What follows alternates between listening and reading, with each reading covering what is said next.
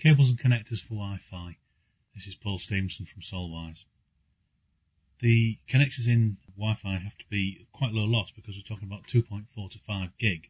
So connectors and cables all have to be specially designed for that. A couple of cables that we handle are this one, which is LMR 200 or HDF 200 in the version we sell it.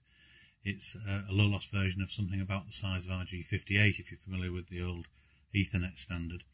It's got a foil screen along with a braid and a solid copper inner. You can see the size of it. It's about 5mm outside diameter, and the loss on this one would be about half a dB per meter.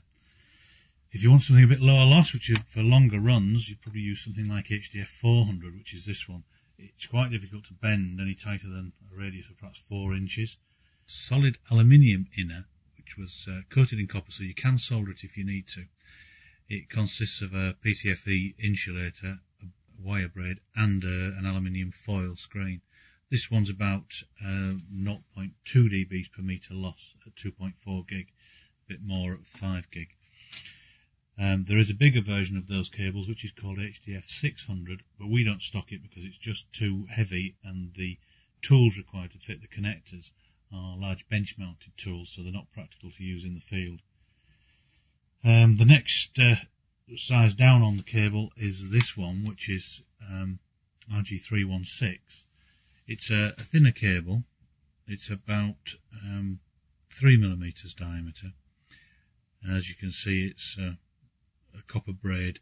We don't fit any connectors to this type of cable, but it's available on some of our patch leads. The next one down is this one, which is just called 1.13, which actually describes the diameter of the cable. It's a pretty thin cable, as you can see, and 1.13mm. Loss of about 1.1 dB per meter. Tends to be used for internal, inside laptops, inside any sort of box, not used for outdoor use at all. Right, the connectors that you use on these. Start with the largest one. This one is an N connector. You can see it's about 20mm diameter, something like that, with a pin in the middle. In principle, you can get a reverse version of this. By reverse, we're talking about instead of having a pin in the middle, you have some sort of receptacle, so it's a female. That would make it a reverse N connector. In terms of how we name these things, a plug is generally regarded as something that goes on the end of a piece of wire, like this, and we say that a plug always has a thread on the inside. That tends to be a clearer way of describing these things. So a normal plug would have the thread on the inside and the pin on the inside on the plug, so that would be a standard plug. If that pin was reversed to make it into a female point, it would be called a reverse N connector.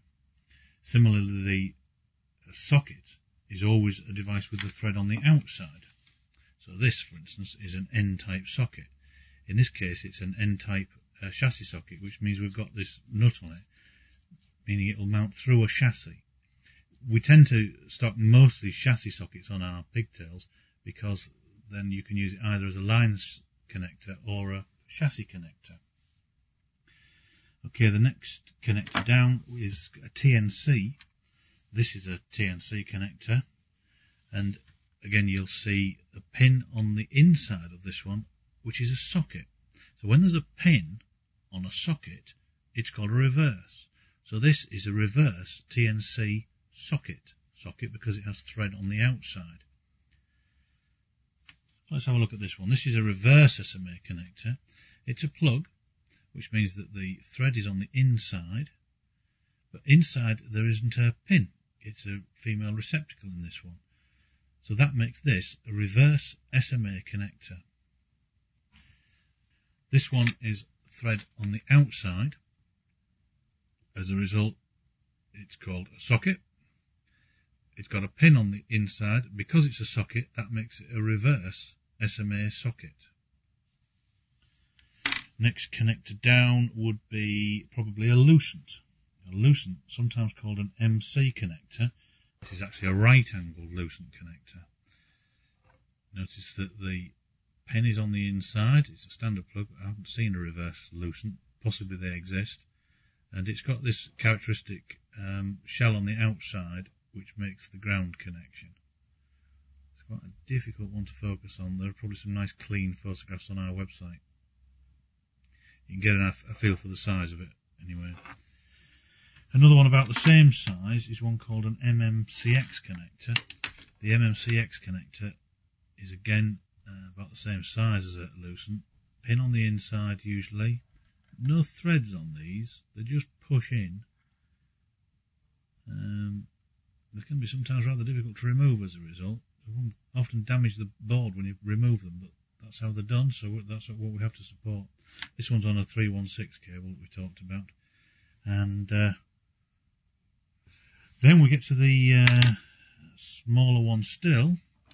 This connector is called a IPAX or a UFL connector. You can see how tiny this is. Let me see if I can get that in focus. That is a very small connector. They tend to be fitted onto mini PCI cards that go inside laptops, and also for the outdoor wireless are quite often fitted like that. One more connector, which is a new one to us. It's called a Huawei connector. It's the one used for 3G, and we're starting to do quite a quantity of 3G. So this is the device that you'll find on the modem that you can get with a 3G service. Tends to be connected to something like an SMA on the other end on these pigtails. That's about it for now. More information on the website.